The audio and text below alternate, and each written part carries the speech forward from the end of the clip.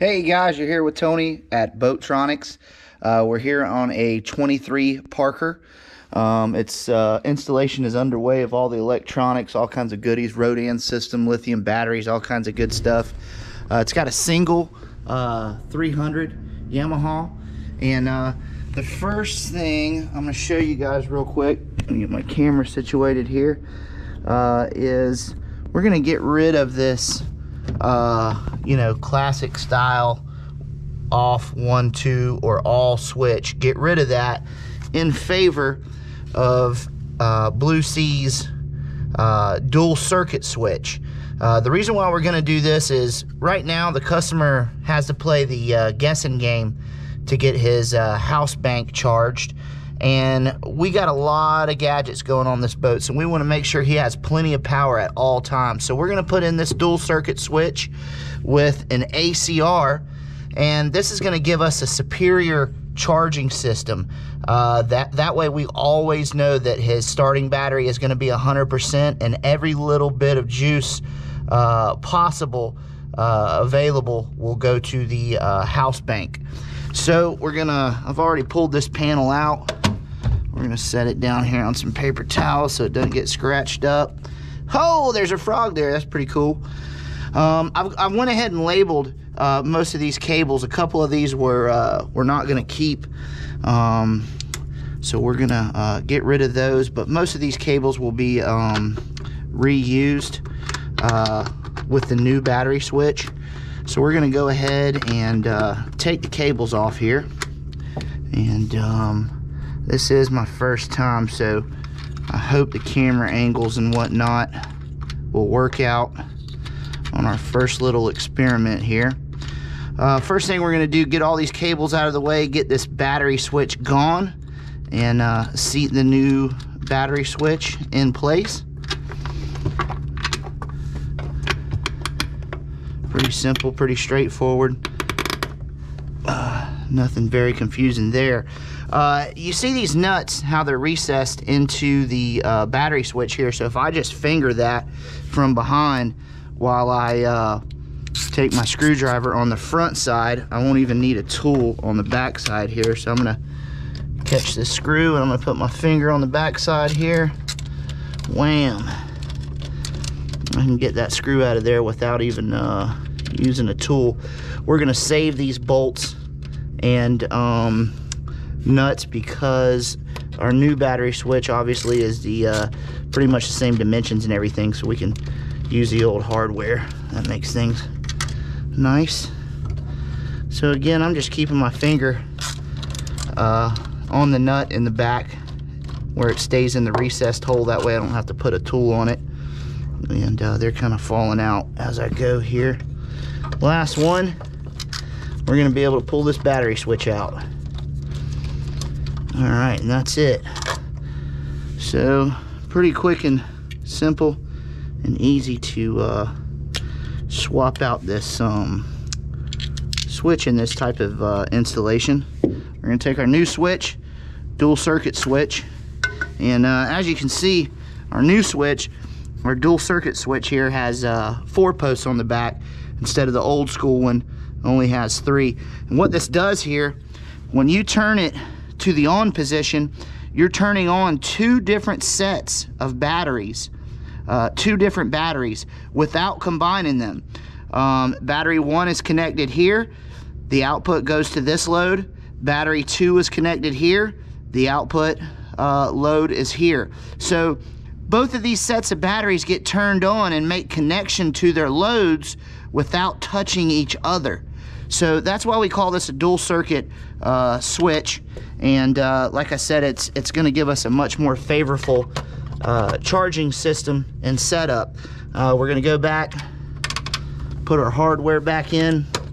This is where it's going to get a little tricky.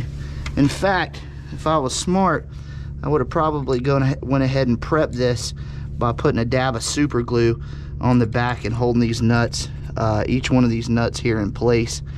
Would have made things a little bit easier for me, but that's all right. We're just gonna have to use our dexterity here. So I've got my finger holding that nut on the back, And that allows me to screw that down. I'm not going to get it quite tight just yet. I want to make sure all of everything lines up before I snug them up tight. We're just going to kind of get them all almost snug. Again, I hope my camera angles are working out here. We're going to do a lot of experiment to try to start giving you guys some how-to videos, so all the do-it-yourselfers out there hopefully have a good source. And from time to time we might try to throw in a little entertainment, a little humor. I don't got much for you today, feeling dry because I'm working on a Sunday. That's never fun. But anyway, we're almost finished here. If I can get this last nut. All right, we got that on there. Now I've got all 4 of my bolts in there. It looks straight, everything looks nice. I'm gonna go ahead and snug my bolts up here. Boom, and our new battery switch is in place. A new dual circuit battery switch, out with the old, in with the new. So now we're on the back side again. We're gonna loosen up all our nuts here. I don't hear my socket wrench making any sound, do you? That's that 0-tooth snap-on. Okay, that's about a $120 ratchet. Feels like silk grease lightning in your hands. You know, you do this every day of your life. You gotta have some nice tools. Anyway, we got all our nuts off the back of the battery switch here. Now, I'm gonna look at this, and we got 1 and 1 and 2 and 2. Sometimes you might want to put a little marker on there or whatever to help yourself out. I think I'm gonna put the batteries on the bottom and the loads on the top, the way everything's falling here. So we're gonna put the start battery on post 1 and the motor cable on the other side of number 1 of our dual circuit switch. And then on our other side here, we've got our new house wire that's coming from the house bank. So we're gonna put that on the bottom again, number 2. And we're gonna come back and tie wrap our wires up nice and neat on the back side. These are our loads, so we're gonna put them both onto this lug here. Now again, what we've done is we have completely separated the house loads from the start. So the start battery and the motor are on either side of number 1, and then the house battery and the house loads are on either side of number 2. So our motor is now completely isolated. There is no other load on the starting battery besides the motor. So no matter what we do with all our accessories, we play the stereo all day at the sandbar, you know, leave our lights on, leave our live wells running, whatever, to the point where it kills the battery, the house battery, we're still going to be able to fire up every single time because our start battery is completely isolated to just the motor now. Now, what we're going to do to facilitate a charge from the starting battery to the house battery is we're going to put in our awesome ACR here. Now, I didn't really see a good mounting position in here, and I played around with this a little bit, and it looks like if I move this wire over here, then our ACR is going to fit in the corner of this box. But we're going to do some finagling with wires. And then basically all we have to do is we have 2 studs on our ACR. One side goes to the house bank batteries. The other side goes to the starting bank of batteries.